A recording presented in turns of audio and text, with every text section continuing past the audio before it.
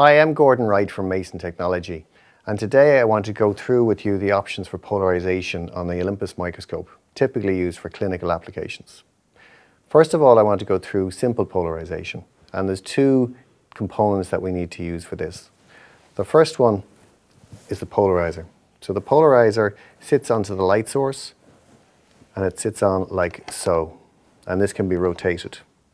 Typically we orientate it with the white dot which points to the front. The second item is the analyzer, and the analyzer sits into the nosepiece. So what we can see here on the screen now is we can see a sample that we have focused quite clearly, and if we rotate our polarizer, you can see it goes completely black. And this is because we've cross-polarized.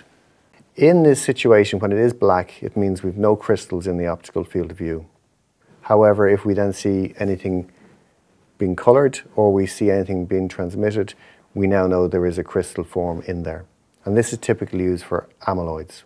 If we move over to the other side of the slide, which we've done because we know this is a negative sample, we can show quite clearly we have some crystals here displaying, and we can see these clearly being displayed now in that polarized, cross-polarized form. So the other option now, if I go back to the tissue sample, is to remove the analyzer, and this is the alternative way that we'd use a polarizer for clinical applications. So this is a UGAN, and this includes a tint plate, and this particular unit is used specifically for gout analysis. So again, this goes into the analyzer slot. The process is the same. We focus on the sample. We cross-polarize the polarizer and analyzer, which is in here.